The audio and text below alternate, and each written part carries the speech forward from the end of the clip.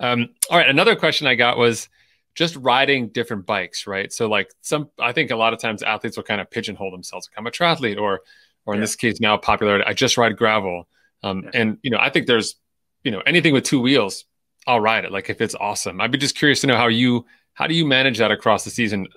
Aside from your events, obviously you've got some specificity, but do you mix it up or what do you do? Oh yeah, totally. For the DIY try, I mean, I was riding a Speedmax in the fall, Hmm. which I think you gain a lot when you switch modalities and you switch bikes and you switch activities. Hmm. Um, I feel like that it's good for your head. It's fun to take on a different challenge.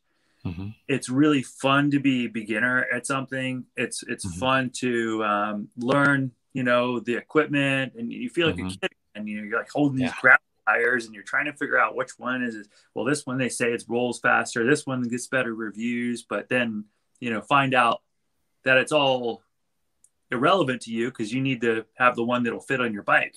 Hmm.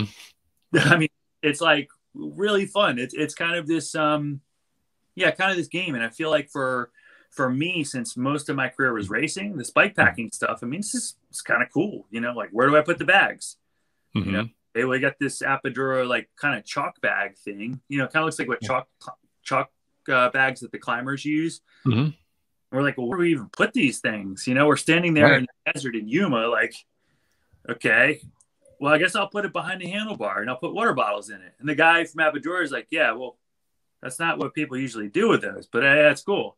So we, Hmm. our beginnerism also was kind of the invention of some different ways to use this stuff. And I think that for people out there who are taking on these longer, Hmm.